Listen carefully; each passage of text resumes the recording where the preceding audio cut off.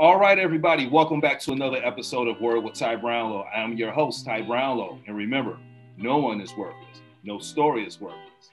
And today, ladies and gentlemen, I have a very special guest for you. I'll give you a couple of words about my guest. Creative, professional, founder, business. All the way from the Motor City, Detroit, Michigan, y'all. Put your hands together for Miss Tiffany Nicole Cartwright. How are you?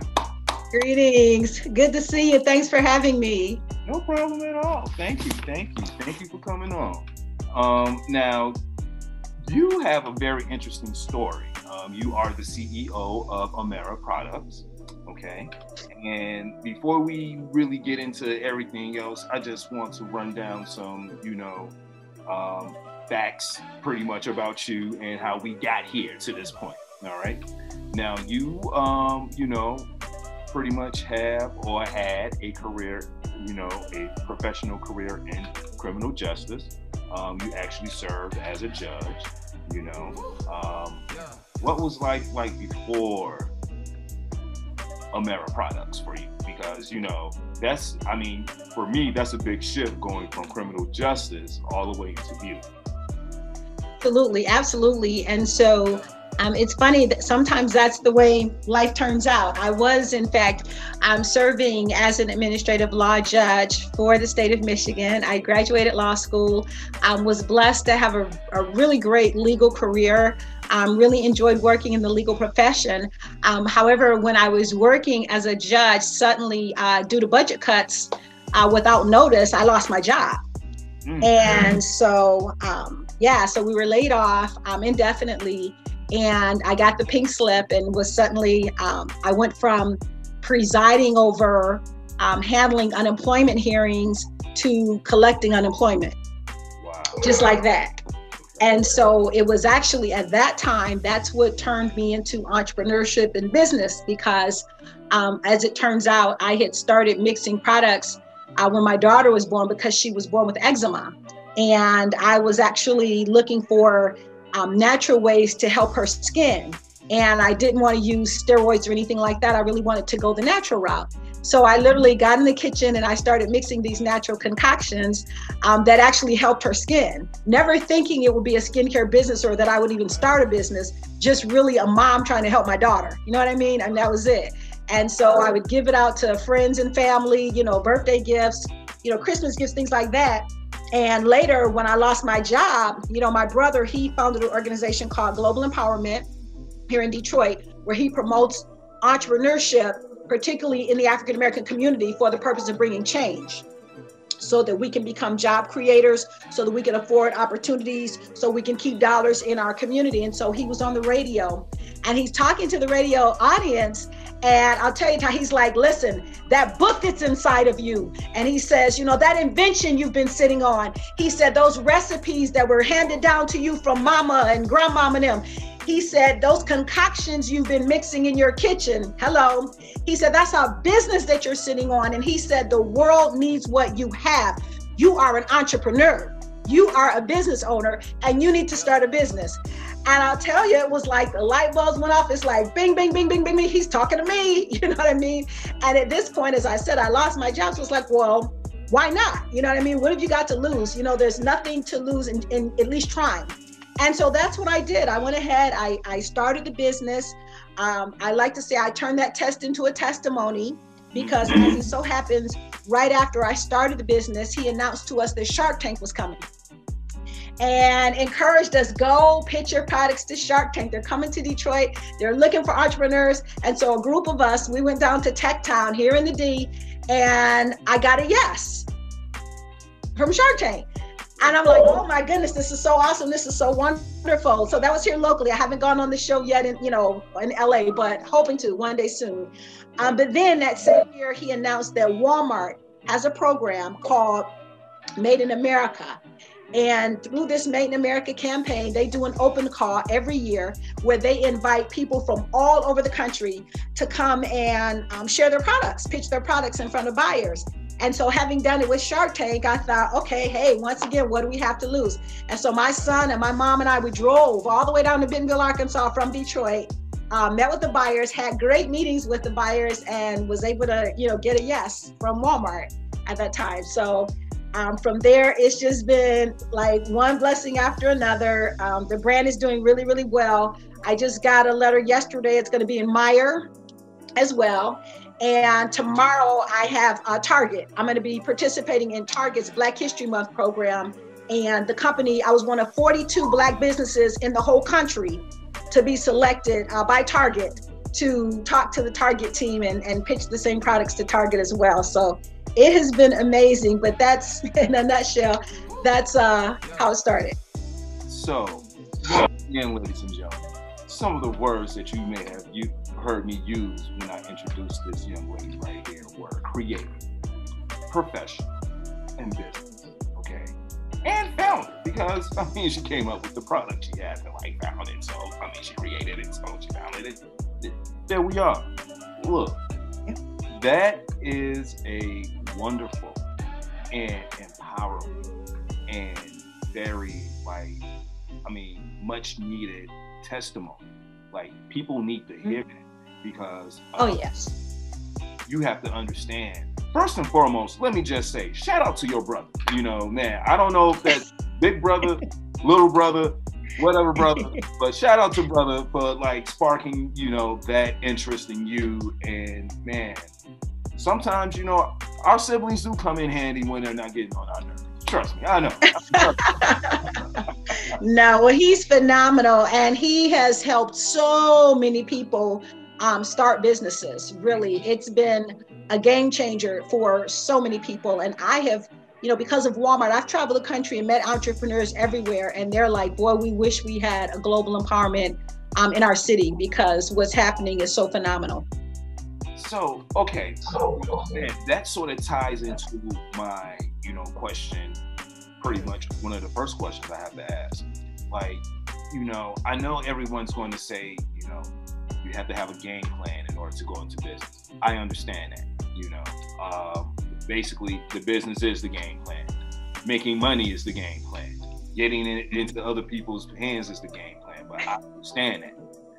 But besides having the game plan, what other piece of advice can you really offer those who have a talent, but no course of action of profiting off that talent? Because at one point in time, as you said, hey, I'm sitting here, I'm doing it, I'm just making these concoctions, to help my daughter out. I'm not even thinking about the business aspect of this. So for those who are in the same boat, but they don't have any course of action of, making money off their talent, what little nugget could you offer them? I think the most important thing that we have to do as business owners and entrepreneurs, especially those who are contemplating taking that leap, is understanding that it's not about you.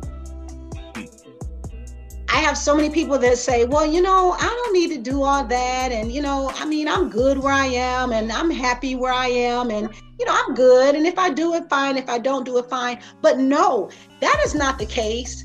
And particularly in the Black community, because, so many times when they go and we have the opportunity, and my brother talks about this all the time, they say, we need jobs. What's the problem in the community? How can we help? What can we do? And the first response is that, give us jobs. But the real solution is not jobs, but job creators. Thank you. Because, and here's the thing about it, what people don't understand is through entrepreneurship, you can become a job creator. For example, with my business, I want to hire women who are returning citizens. I want to hire women who've been victims of domestic violence. I want to hire women who have escaped human trafficking. And I want to bring them in and teach them not only how to perform a job, but how to own a business. You see what I mean?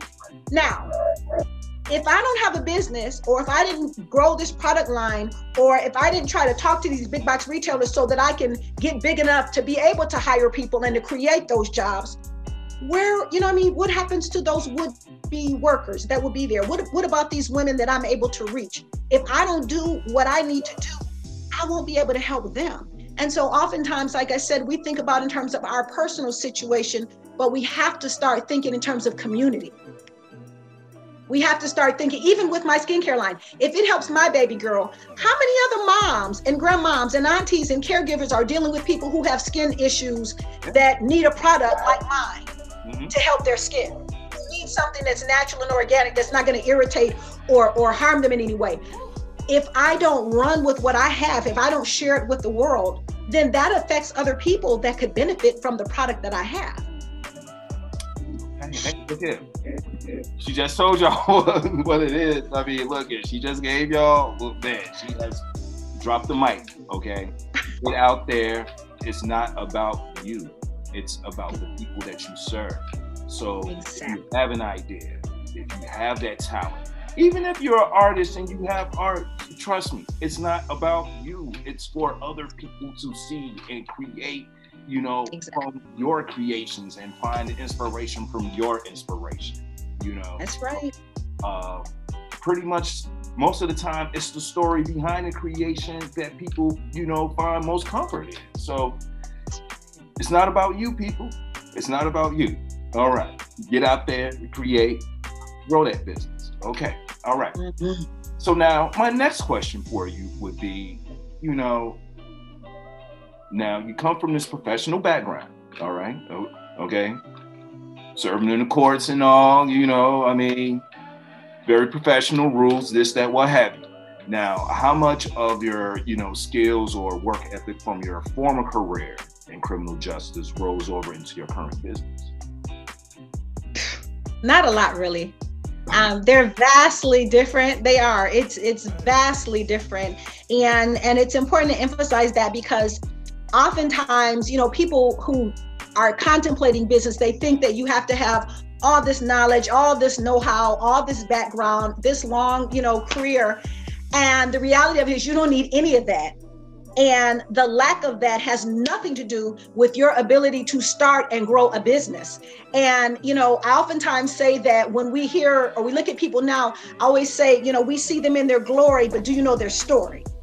Okay. And I say that because, listen, if you hit that rewind button, you see that the people who founded some of the most successful businesses that we know of today, many of them dropped out of high school, dropped out of college, suffered, they were dyslexic, had all type of speech impediments. And one of the best examples that I like to share with your viewers and listeners is, I talk about a woman who was a stay-at-home mom in the city of Detroit, who found a recipe in a newspaper for cheesecakes, started making these cheesecakes in her basement of her home, being a mom with kids, sent her husband to work with these cheesecakes, saying, babe, take these to work and see if you can get me some sales. Well, he took 12 of them to work, and they started flying off the shelf so much that she was able to bring him home from the job, and they started working these cheesecakes from this basement in the city of Detroit.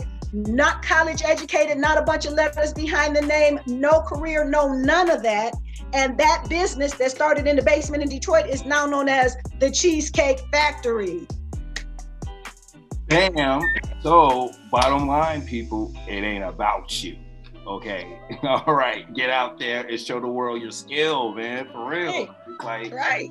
And you know, everything that you just said goes back into what you said previous. You know, you don't know the story. Like, everyone sees the glory, but do you know the story? Like, that's right. Like, you know, and people fail to realize sometimes, like, just being a creative, period, you know, and like me creating this show, like, of course, or all right, you get to see the ending of it because it's all edited and, you know, it's put before you, but no one has to, I mean, no one sees, hey, you know, I have to get in contact with this person, write these questions, do this, do that, what have you. Everything behind the scenes besides what you see. So yes, I like that. So now I want you to answer this next question for me. And I really want you to go there if you have to go there. So my next question for you is, why are women business owners, particularly Black business owners, important for the economy? You know what? One of the main reasons that we as women of color, it is so important that we get out there, and there's so many.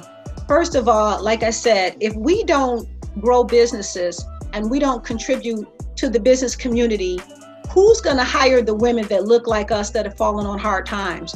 Who's going to give them an opportunity? You know, we talk about the issues that, and I guess, you know, when we look at other women, you have to see yourself. And so the young girls that are on the streets that are selling their bodies because they feel like that's the only way they can survive, who can help them better than a person who is them? You just see what I'm saying? When I talk about, like I said, women who are returning citizens, if you come out of, you know, the system or what have you, it's hard to get a job because they always want to ask you about your record. And if you're truthful about it, they're going to toss your application in the trash. And if you lie about it, they'll hire you. But when they find out you lied about it, they're going to fire you and you're not going to collect unemployment. You see what I mean? So if someone doesn't take that leap of faith and extend that hand out to them, who's going to do that? And we can't look outside of our community and expect that it's going to continue that way.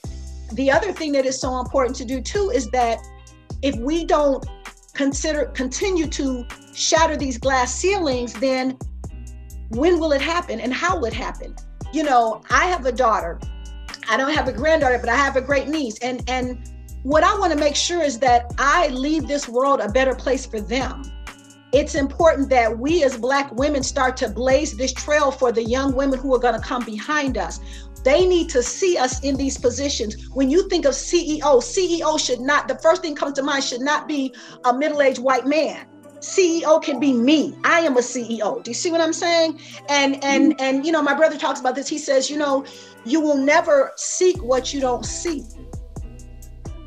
And you'll never receive what you don't seek. And so it's so important. And I love to quote Madam Vice President, who talked about her mother said, you know what, you may be the first, but just make sure you're not the last. And I think that for us as Black women, it's so incumbent upon us because we are doing a whole lot of firsts. There's a lot of firsts. And so when you think about that, you know, look at the doors that have been open. I always like to look at Venus and Serena Williams. You know, once they could see, hey, Black girls can play tennis. Now other little Black girls can look and say, I can be like Venus and Serena or Simone Biles, you know, where areas that we have been just systematically shut out of. All it takes is for us to step into that game and show others that they can do it too. But if we shun, if we hold back, if we don't go for it, we won't be those positive role models. We won't be able to leave that example for them to know that this is something they can aspire to. Hey, look here. First and foremost, let me just say to all my beautiful Black women, and man, you know, I love you. Man, y'all go get it. Y'all running things. Let's, you know, run some more things. You know what I'm saying? Like, yes. You know, go ahead and get it all, you know, for real. Like, why not? Man, and that's coming from me. So I'm just letting you know, man, shout out to you for, first and foremost, shout out to you for being a role model, you know, for, look, as I don't even want to say old folks, but as the elders would say, you know, you made a way out of no way, you know. So, you know, hey. For real. No, I mean, you made a way out of no way. And, you know, here it was.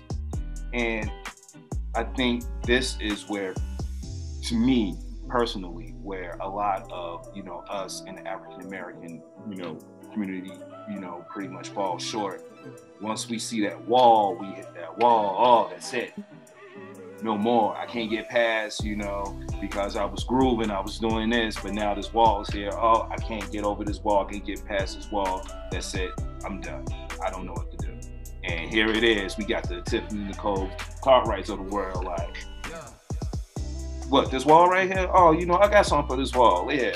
Let me, not, yeah, okay, all right. So what wall y'all talking about? Because there's the other side of the street and I'm walking on that side of the street. I live over here now. Right. So, well, yeah. And you know, it's funny because I spent time out in LA and I always tell, especially Black folks, about gated communities, how crazy it is. On one side of the gate, there's this beautiful looking house and manicured lawns. On the other side of the gate, you don't want that. You know what I'm saying? You know, it's hard life on the other side of the gate. So, oh yeah, you know, yeah. Getting through that gate to, you know, pave that way, hats off to you. Now, if people want to get, you know, man, in contact with you, or they want to, you know, get your product besides Walmart, if they don't have a Walmart around, if they're not in the area, how can people get some Amarra Products? Absolutely, absolutely. So right now, they can online. It can be purchased. I can show you guys the jar again. They're all on Walmart.com. And so all you have to do is go to Walmart.com. You put in Glam Body Scrubs, and you'll see a picture of the jar that'll pop up. There's 7 different varieties. They're all available. They're all amazing, and they're all there. Also, it's on Instagram. Everybody can follow me on Instagram. Glam Body Scrubs, GLAMBODYSCRUBS. Glam Body Scrubs on Instagram, as well as on Facebook also, Glam Body Scrubs. We got a business page. And then my personal page is Tiffany Nicole Cartwright, as you just mentioned. So I have my own personal page that's there too.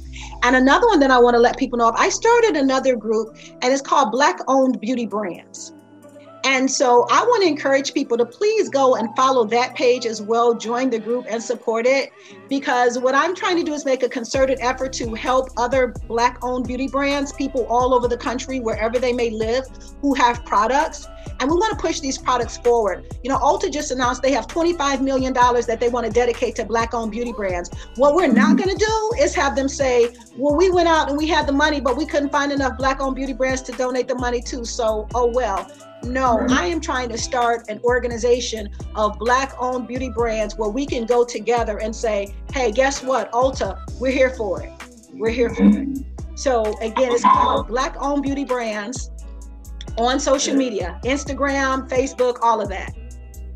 Look, I say saturate the market with the product. If you have to, man, the more of us that show up, the less excuse it gives them to say, well, no, we can't do this because of that. Look, exactly. It's to the point where they have too many applications or too many people have submitted their product. Exactly.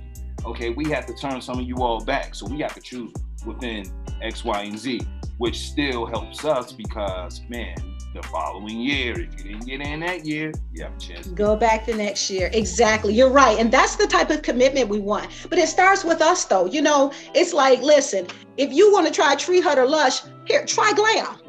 You see what I'm saying? We've got to start keeping these dollars in the community. We've got to start supporting one another, supporting each other. And it's not like I have an inferior product. No, I have the best body scrubs in the world. And I know that. And so I'm like, listen, give me a shot, give me a try. You see what I'm saying? Try it. To try it is to buy it. But we've got to start promoting and supporting and inspiring and motivating each other. Because it's tough. The grind is hard. You know, I won't lie. It's a lot of work. It's a lot of work. It's well worth it, but it's a lot of work. And so the least we can do is start supporting each other.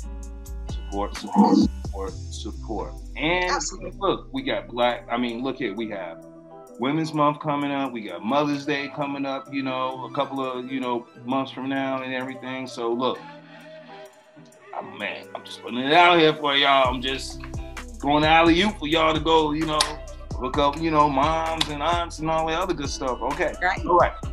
Now, Miss Tiffany Nicole Cartwright, I'm enjoying my conversation with you because I feel very empowered, man. Once again, shout out to your brother, So, but I've come to my very last question, the question that my show's known for. So I have to ask, what is the one word that best describes you and why? Yes, that's a great question. And I think that one of the words that I think best describes me would be resilient.